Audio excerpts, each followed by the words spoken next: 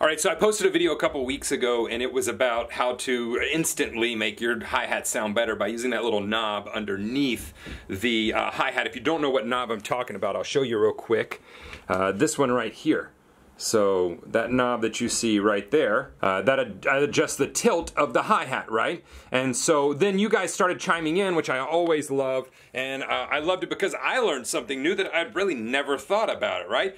Turning the knob depending on, you know, where you're sitting.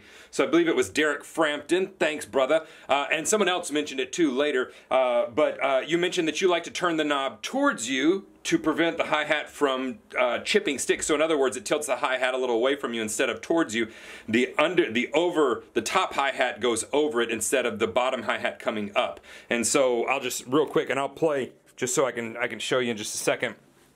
So right here we've got the hi-hat, and pardon this, and right now you'll see that the hi-hat is the bottom hi-hat sticking out, right? Well, when you turn it towards you, then that top hat is out on top like this, and there's no more bottom hi-hat, and I'll show you that in just a second.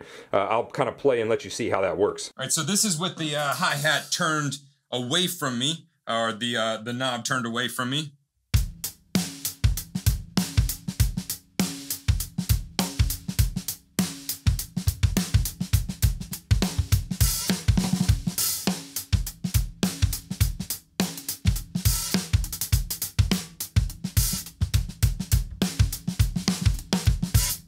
You can see because that bottom hi-hat is right there, it's chipping my stick, right? Well, if we take that and we just make a slight adjustment and bring that knob towards me, then the top hi-hat is on top.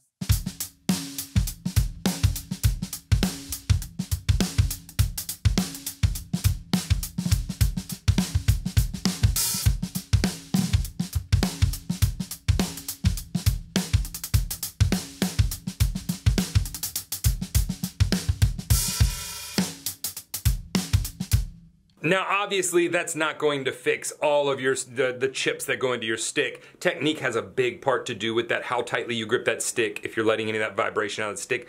But this is actually a killer tip. So thank you guys. I learn something new every day. You should always be learning. So I was like, I gotta post about that.